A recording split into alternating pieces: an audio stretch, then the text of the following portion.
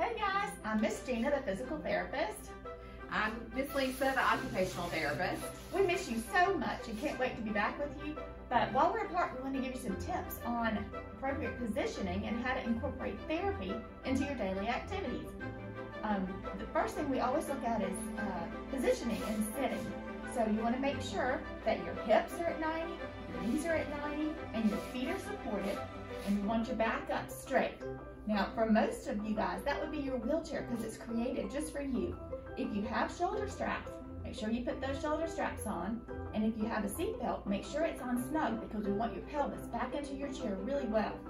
Now, if you have a wheelchair tray, it's always good to put that wheelchair tray on because then you can put your activities on top of the tray. If you don't have a wheelchair tray, pull up to a table. Maybe your kitchen table or dining room table, or if you have a TV tray, pull up to that. And then you can put your activities on the tray. Make sure it's at a good height and you use your hands. Okay, and then when you're incorporating your activities, it's great to use things that are colorful, that are musical, something that's gonna, or maybe that lights up, something that's really gonna get your attention.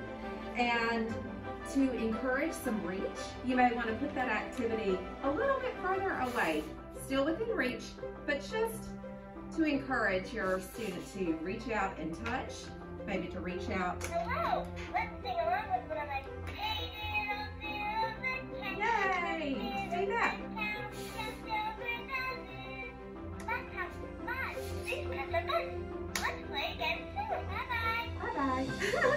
Also, if you'd like to incorporate a better visual field, let's say your student tends to look to the right most of the time, but you want to get them to look over here to the left. You can position the toys to the left or a book to the left, use your voice, use the music or the lights to try to encourage them to look over to the left and attend more over on this side and to reach and to touch.